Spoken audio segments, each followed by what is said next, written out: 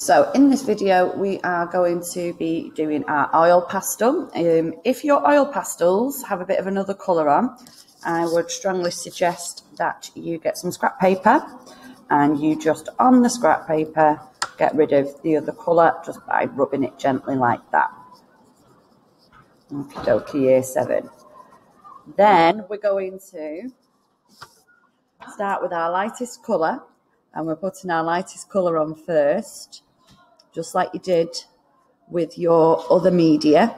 And we're going to start with those veins on the oil pastel area. Okay. Now, once you've got that on, you can start to even add in the vein another colour and layer that on, so we've got that layering of the different tones there. So you can see that there's a nice tone here compared to, say, up there where it's a bit black and flat. Try and use the corner or edging of the pastel, and it's about layering of the colours. We also want to try and hide any grey pencil lines from our work as well, where we can. The temptation is to rub with your finger, which is okay, but that can sometimes make it a bit thin and the colour's not as nice.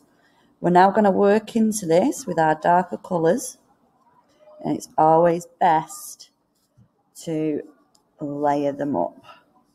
I'm going to start to add some nice colours here. Try not to go too fast so that you are smudging, because the oil can make it a little bit slippy. And then we're going to work into that and layer our darker colour on the edging into there as well. Now we can actually do very soft circular motions with our oil pastel. And if you're not happy with the blend like that there, take the base colour you've just used and layer that over the top where you want it blending more. And that's going to give you this really rich colour and effect there. So I'll do a bit more up here. Got my light orange in between my veins.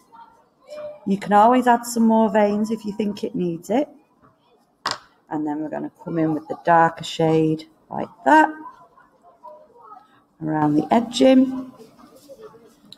And then to blend, take your base colour and do some soft circular motions, or just layer that on and drag that darker colour through.